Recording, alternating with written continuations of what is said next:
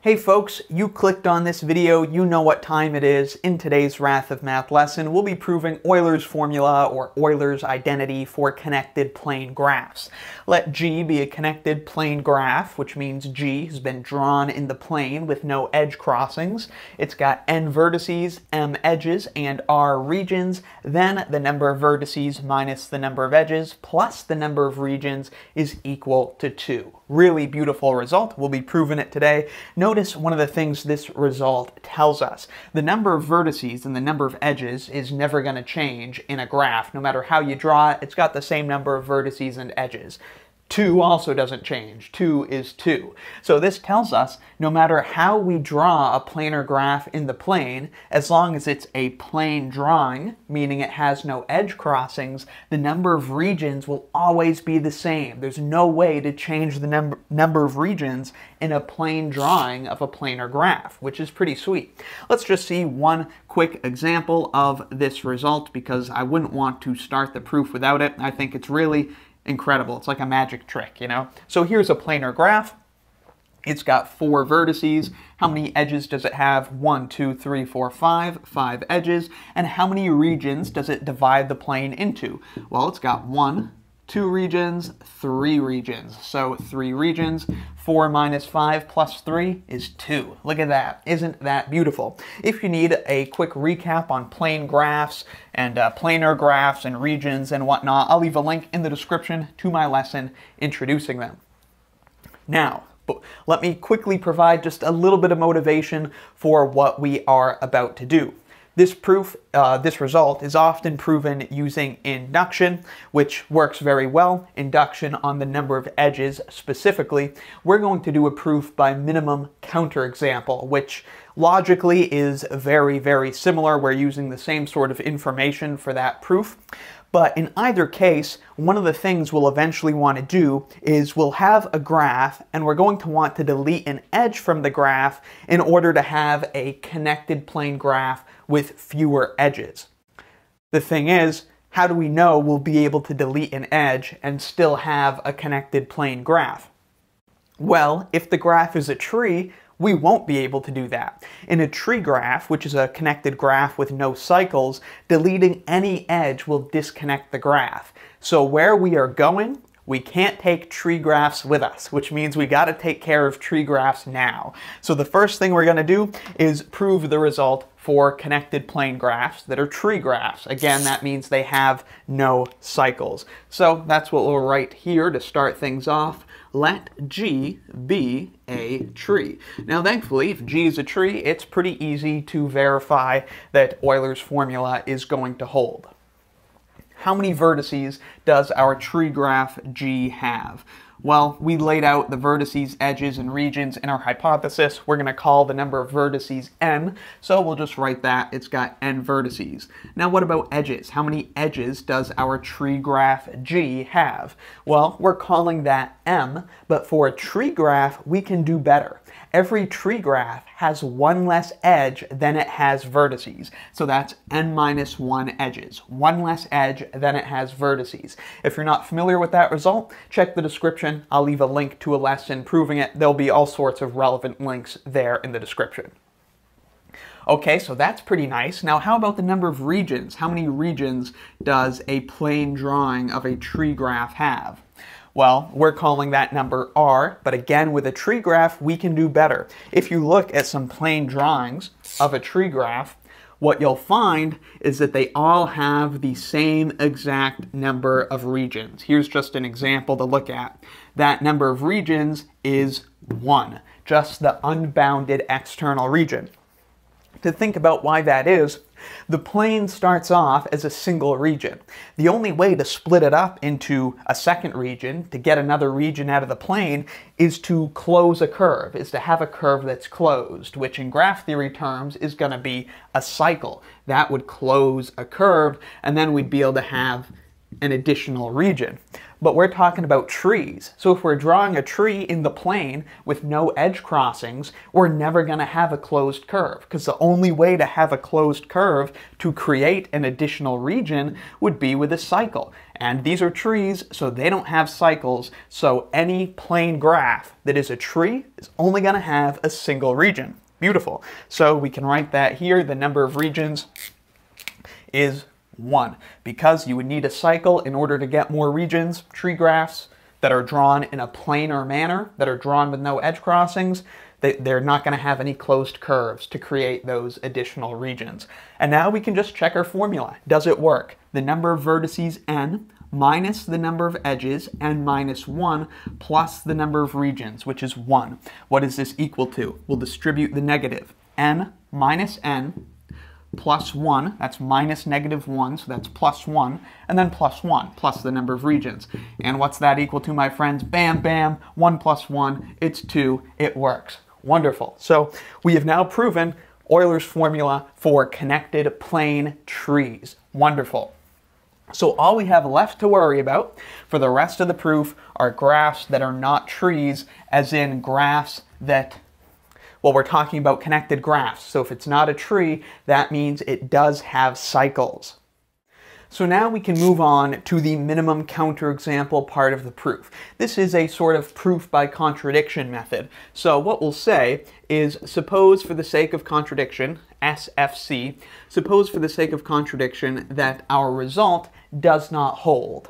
Then let's get a little more specific. Among all graphs, all connected plane graphs that violate this result, let's consider one of minimum size, one that has the minimum number of possible edges. Again, we're supposing for contradiction our result doesn't hold. Among all graphs that violate the result, which means they have to be connected plane graphs that don't satisfy this equality, among all graphs that violate the result, we're going to pick one out of minimum size. So here's what we're saying. Suppose for the sake of contradiction that among all of our counterexamples, G is a connected plane graph that's a minimum counterexample. So it's got minimum size that we're going to call M, such that n minus m plus r is not equal to 2. It's violating our result. Again, we're calling the number of vertices n, its minimum size is m, and its number of regions is r. So any connected plane graph with fewer than m edges must satisfy the result, because we're saying this is a minimum counterexample. Then the basic idea of what we're going to do is delete an edge from G and try to look at a connected graph with fewer edges that we know must satisfy the result, and then we're going to get a contradiction out of that.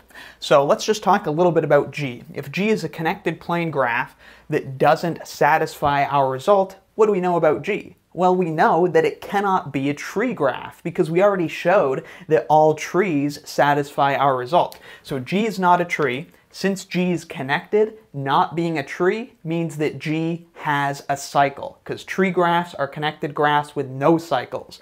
So if G is connected and isn't a tree, it has a cycle. So we can say that here, G has a cycle. In particular, we're going to specify, just name an edge of the cycle. So G has a cycle with edge, we'll call the edge E, one of my favorite edge names. Notice, by the way, since G has a cycle, we know that its size, m, has to be greater than 0 because it has a cycle, so it's got to have some edges. That's nice because we're going to want to delete an edge from G, so it's good that it has some edges. Very nice. Okay, so again, we want to delete an edge from G. G is a connected plane graph, and we want to delete an edge to give us another connected plane graph that has fewer edges. So how can we do that? Well, G is a plane graph for starters, and certainly if we delete an edge, we'll still have a plane graph. We can't add an edge crossing by deleting an edge. So we don't have to worry about it being a plane graph. As long as we delete an edge, we'll have a plane graph still. Now what about the edge that we delete? We want to make sure the edge we delete does not disconnect the graph, because if it disconnects the graph, our result doesn't apply to the graph that we get. Thankfully, if an edge is on a cycle, we can delete it without disconnecting the graph. Deleting an edge will disconnect the graph if and only if that edge doesn't lie on a cycle. If you're not familiar with that result, again, check the description. There'll be a link to a lesson proving it. So since our edge E lies on a cycle, we know we can delete it without disconnecting the graph. Magnificent. So let's do that. Consider the graph G minus E. We've deleted the edge E from our connected plane graph G. Since E lies on a cycle, we know that G minus E is connected. We know G minus E is still a plane graph because, again, we can't add an edge crossing that wasn't there by deleting an edge. What else do we know about G minus E? Well, let's talk a little bit about it. We'll just put a little colon there. How many vertices does G minus E have? Well, it must have n vertices, right? Because G had n vertices, and we didn't delete any of those. So it's got n vertices. How many edges does G minus E have? Well, G had m edges, a size of m. We deleted one, so G minus E has m minus 1 edges. Now, what about the regions? How many regions does G minus E have? That seems a little bit trickier. Well, we said that G had R regions. So how is deleting an edge from a cycle going to affect that number of regions?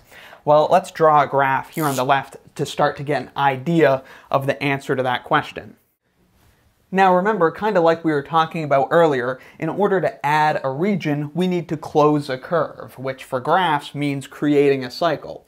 Adding an edge like this, and then bam, we have an additional region. Deleting an edge, breaking a cycle, or breaking a closed curve, all that does is take the internal region, the region that cycle enclosed, and it becomes part of the external region that's outside of it. Even if we have a slightly different situation like this, we can create another region in here by closing a curve. If we break the curve by deleting an edge from the cycle, all that does is reduce the number of regions by 1. There were, here there are 3 regions, R1, R2, and R3, and if we break this cycle by deleting an edge from the cycle, all that happens is that 2 regions merge, and so the total number of regions is reduced by 1. So when we delete this edge E from a cycle of the graph G, all we're doing is merging 2 regions together, and now the number of regions is decreased by 1. So G had R regions, G minus E is going to have R minus 1 regions. All right, now what's the really important thing we know about the graph G minus E? Well, again, it's a connected plane graph, and its size, its number of edges, is less than m, which is how many edges G had, which means that G minus E does satisfy our result, because G was a connected plane graph of minimum size that didn't satisfy our result. So if G minus E has fewer edges, which it does, it's got to satisfy the result. Otherwise, G wouldn't be a minimum counterexample. So let's just write the result that we know G minus E satisfies. And let me change the color here so it stands out a little more. We'll use orange. We know the number of vertices of G minus E, n, minus its number of edges, which is m minus 1, plus the number of regions, which is r minus 1, must be equal to 2. Okay, well this is begging for a little bit of simplification. We'll do some distribution here. This is n minus m, and then minus negative 1, so plus 1, and then plus r minus 1 is equal to 2. Look at this. Plus 1, minus 1, they go away. What we're left with is the number of vertices n minus m plus r is equal to 2. This is a statement of the result for the number of vertices, edges, and regions of our original graph, G. And this is it, my friends. This is a contradiction that completes the proof. We suppose that G was among all counterexamples to our result, assuming that it wasn't true. G was a counterexample with the minimum number of edges. So G, we knew that this was true about G. Its number of vertices minus its number of edges plus its number of regions isn't equal to 2. It doesn't satisfy the result. But we see G minus E, which must satisfy the result, leaves us to this equation, which is equivalent to this, which is a contradiction. This is n minus m plus r is equal to 2, when we had assumed for contradiction that it's not equal to 2, and there's a contradiction that we assumed it for. Beautiful. And so we have shown in two parts, sort of, that for any connected plane graph that has n vertices, m edges, and r regions, n minus m plus r has to equal 2. It's unavoidable, it's beautiful, and that is the proof of Euler's formula for plane graphs that are connected. We can also do a little bit of work to generalize this result slightly differently for disconnected plane graphs as well. I encourage you to think about that, but this is where we'll leave it for today. So I hope this video helped you understand how to prove this beautiful theorem. Let me know in the comments if you have any questions, need anything clarified, or have any other video requests. If you would like to support the channel, I'd really appreciate a small donation on PayPal or small monthly pledge on Patreon. I'll leave links to those in the description. Thank you very much for watching. I'll see you next time, and be sure to subscribe for the swankiest math lessons on the internet.